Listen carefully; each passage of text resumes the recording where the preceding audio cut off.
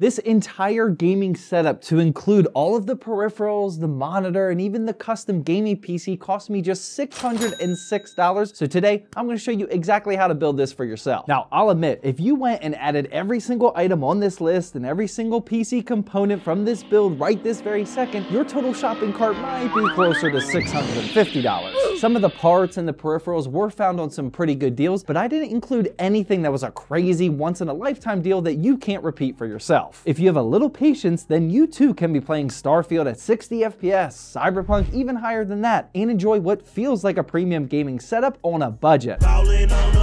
We're gonna dive into everything on this table, all after a quick word from today's sponsor. Today's video is sponsored by GVG Mall, and you probably already know that I've been using them for so long to activate Windows on a ton of my own builds. They're actually running a huge sale right now, which boosts my normal 18% discount up to 25% off if you use code ZTT18, and I'll have that linked at the top of the description. They not only have Windows keys, but also a ton of other stuff such as Office and even game keys for platforms like Steam, Origin, and Uplay, and they even have console stuff too, like PSN and Xbox prepaid cards as well. Activating Windows is super simple and only takes like 3 minutes total, so activate Windows today and remove that nasty watermark, and don't forget to use ZTT18 for 25% off. Alright, so we're gonna start with the monitor first, because other than the pure performance gaming PC, this one is definitely the king of the show. This is the Kurubi 24E3, and I do actually have a recent dedicated video about it if you're interested in the top right corner. If you didn't already see, Optimum Tech, who I consider the monitor boy, actually made a video about this a few months ago, and ever since his high praise for it, so many other YouTubers, including myself, made a video as well. This is a 24-inch 1080p 165Hz IPS panel with a 1 millisecond response time,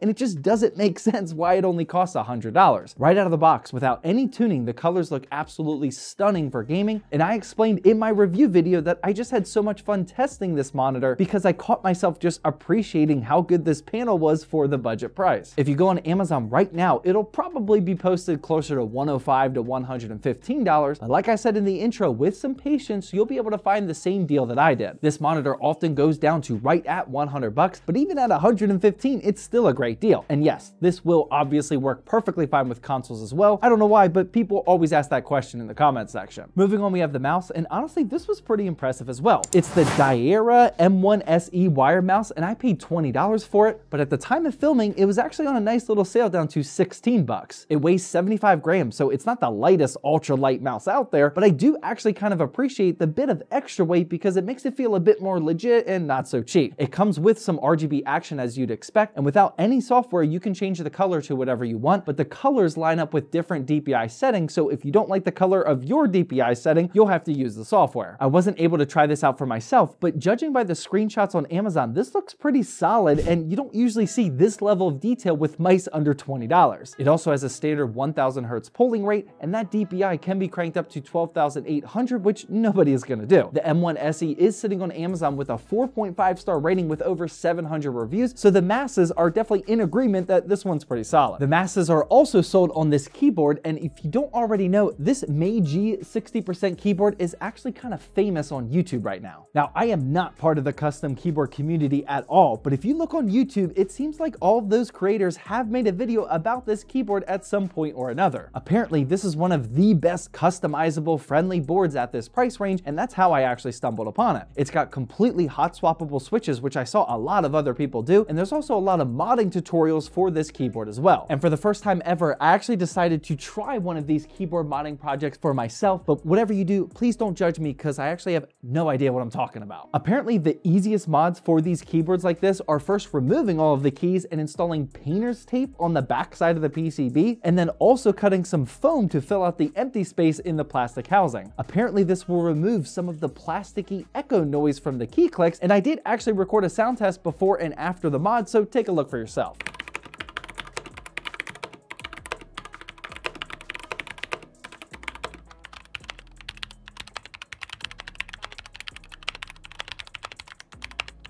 Now, I'm not sure how much of a difference you'll be able to hear on YouTube, but right away I did actually notice a small difference, and I could hear exactly what I did. Each key press's sound was much quicker and cleaner, and I do think it was actually worth the trouble. I completely underestimated how much of a pain it is to remove each individual key on a keyboard, which I've never done before, probably never will, and I definitely got my confirmation that this isn't the hobby for me. At the end of the day, I can still hear that plasticky, clicky sound to it, but it does sound better than when we started, so I'm at least happy that I tried that mod. As far as RGBs go, unfortunately you can only get this light blue color, and it looks fine if you want that color, but you can also just choose to turn it off, which is what I did. There's also a ton of different color options available on Amazon for all around the same price point, and our keyboard came with a few extra red keycaps as well. Next up, we have the headset, and this is the HyperX Cloud Stinger 2 Core, and I'll have links to literally everything we're talking about today down in the description, by the way, and these cost anywhere between $24 to $30. I've actually never heard of these until I started researching for this video, and as the name suggests, these are the second version of the OG and legendary Cloud Stingers. I actually used those so many times back in the day during my budget setup guide videos. These new ones have a black and blue design, which is kind of a bummer compared to the original black and red, but there's also a black and green and white and black version available as well. Just like every budget headset, you're not gonna get any crazy high quality, high fidelity audio or anything, but coming from HyperX, these are still much better than those super cheap knockoff brand $20 headsets, and the comfort on these is pretty solid as well. This type of mesh breathable ear cup has always been my personal favorite because the heat doesn't get trapped in there, and I can personally wear this style for a longer period of time. They're also super lightweight, so it's honestly perfect for those long degenerate gaming sessions. The microphone is pretty solid as well for this price range. You can swivel it up to automatically mute it, but then whenever you swivel it back down, it unmutes it, and this is what it sounds like. Now, one thing to note, which is extremely important, is that I don't think ours came with a PC adapter cable, which lets you plug into both the green speaker port and the pink microphone port. This headset is originally designed for consoles where you just need that one combo port. I saw an Amazon review saying that theirs didn't come with an adapter, and another review saying that theirs did come with an adapter, and I'm not sure if we just lost ours or if ours didn't come with one as well. Some PC cases will have a combo jack like ours does, thankfully, but some only have a separate microphone and separate speaker input. Definitely research that ahead of time, otherwise if you do buy this headset, you're gonna have to also buy an adapter like this as well. And to wrap up the peripherals, we have the XL mousepad, and honestly, there's just an unlimited amount of options on Amazon between $10 and $20, so just get whatever design you think looks best. I really like this topographic one that I've been using at home. The white and black design will match perfectly with pretty much any setup, but again, just get whatever you want. For today's video, we're actually using the custom ZTT one, and that's just so I can tell you about how you can score one of these for yourself. Over on zttbuilds.com, if you purchase one of our restock PCs, not the monthly drops, you'll get a free setup upgrade, which includes a fake plant, which you've been watching this entire video, also a ZTT headset stand, which we've also been using, and then of course this XL ZTT mousepad. We're including all of this for free with our builds, and you even get a copy of my new ebook as well with any PC build or consulting purchase. But if you're on a budget and want to get the absolute best value for your money for your gaming PC, then I would definitely recommend just building one like this yourself. Unlike my normal aesthetics over everything mindset, this PC was assembled with performance and performance only in mind, which is why it doesn't look that flashy. I do have a dedicated video about this in the upper right hand corner, but for a quick spoiler, it's rocking a Ryzen 5 3600, 16 gigs of DDR4 RAM, and an RX 5700 XT. This build absolutely dominated the benchmarks with 64 FPS in Cyberpunk using 1080p in high settings. Modern Warfare 3 got 135 FPS in 1080p balance, so we could utilize our higher refresh rate monitor, and even Starfield got a 60 FPS average with 1080p and low settings and FSR turned on. If you want to see the full benchmarks and the full parts list and where to find everything, then check out that video after this one. But if you are trying to put together a pure performance battle station setup, then this is definitely the type of build that you'll want to pair with it. All in all, here's what the entire shopping list is looking like for this setup and the prices that I paid, which total up to $606. Like I said, some of these parts could be a tad bit more expensive or even cheaper than what I paid, but as long as you use some patience and grab the good deals, this is pretty repeatable for the $600 to $650 price range. And just as a final reminder, that full dedicated video on how to build this PC is right there on the screen now.